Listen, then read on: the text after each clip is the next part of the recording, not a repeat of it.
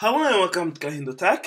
In this video, I'll show you how to search for videos by their update date. So like if you want to filter the videos that you're looking for based on the date that they were uploaded, this video is for you.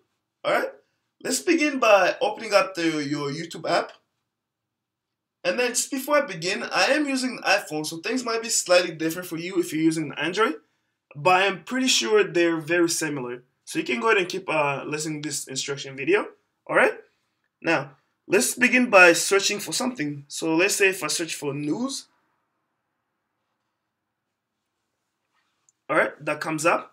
Now to filter these results by date, if you see in the upper right corner, you see the X. Next to the X, there's like this weird symbol. Tap on the symbol next to the X. Alright?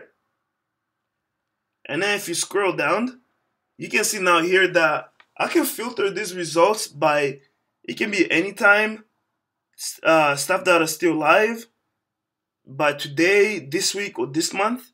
And those are your options that you can filter results by, okay? So if you have any other questions or comments, please leave them in the comment section below. If you like the video, give it a thumbs up, and definitely subscribe to my channel for more videos like this. Thank you for watching.